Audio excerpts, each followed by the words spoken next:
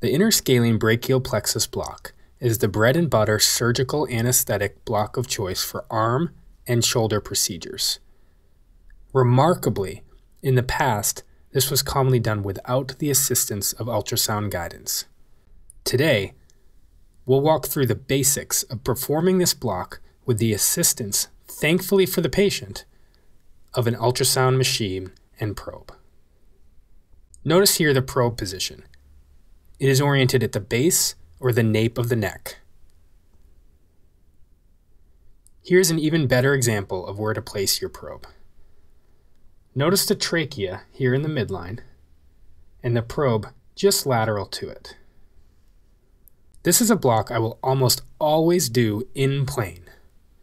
My technique is that I approach the interscalene plexus posteriorly, so from behind the patient. I will often place the ultrasound machine in front of the patient, so my eyes are not averted from my target. This is so I will not lose the needle tip at any time during this procedure. The first and best landmark to identify is the sharp point of the sternocleidomastoid muscle, or SCM. You can see there that the muscle belly is enveloped by bright white fascia and looks almost dagger-like in appearance. Once you locate this superficial sharp pointy muscle, look just beneath its tip. You'll find two distinctive muscle bellies separated by fascia. These two muscles are the anterior and the middle scalene muscle. They surround the brachial plexus in between them, as you see here, marked by the circles. This plexus constitutes the stoplight appearance it is commonly described. Watch now as the video starts and keep your eyes trained on the nerves.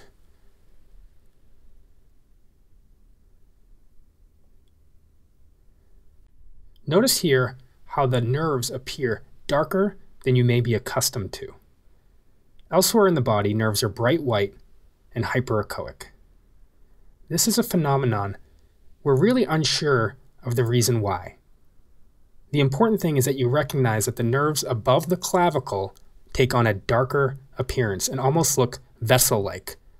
This is why using Doppler above the clavicles for any neck procedure is imperative. Here's a new image. Take a moment to get focused. Recognize that sharp SCM muscle at the top of the screen.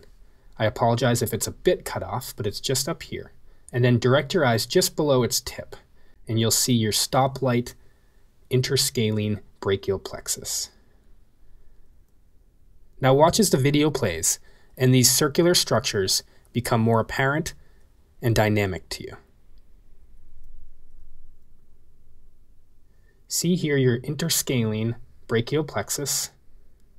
On either side, anterior and middle scalene muscles.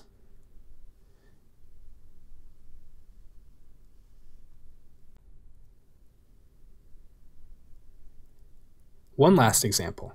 Notice here that the SCM is pointed in the other direction. We are on the left side of the neck.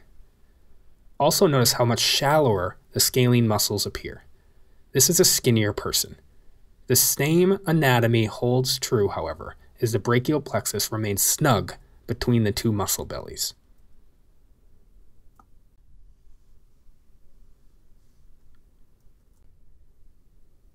Next step is to use Doppler. As I said, always use Doppler above the clavicles. First identify the subclavian vessels, and then move your Doppler gate, or box, up to your target zone between the scalene muscles. This will ensure that there are no major vessels in your way.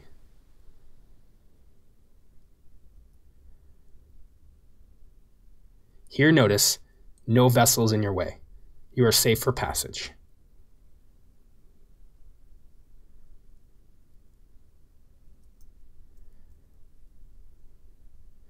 Another example of a brachial plexus with Doppler, but here notice a very small arterial perforator that you'll want to avoid with your needle.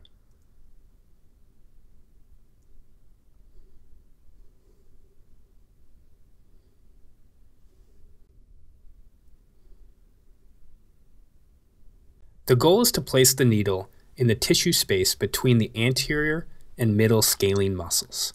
Then inject local anesthetic until the spread around the brachial plexus is documented by your ultrasound.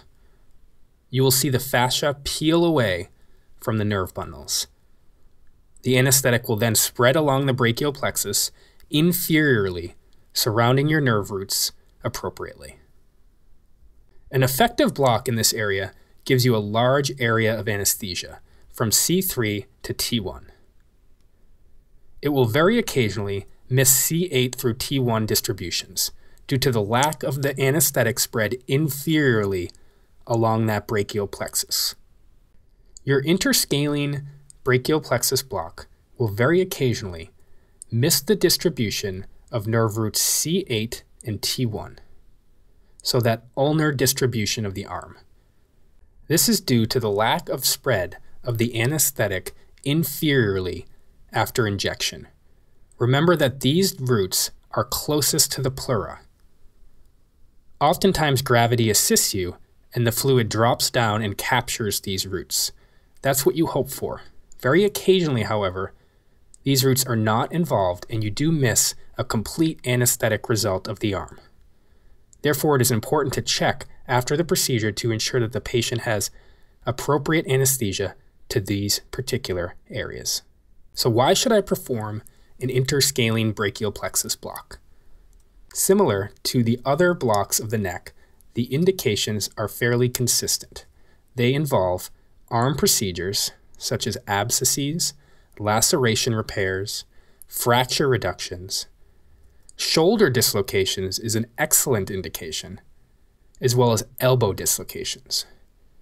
In all of these instances, commonly a conscious sedation procedure would be done. However, now that you have the tools to do an interscalene block, you can use this instead. This is better for you, and it's better for your patients. So I hope you liked this video.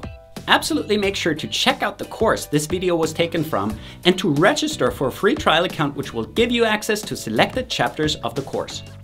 If you want to learn how Med Mastery can help you become a great clinician, make sure to watch the About Med Mastery video.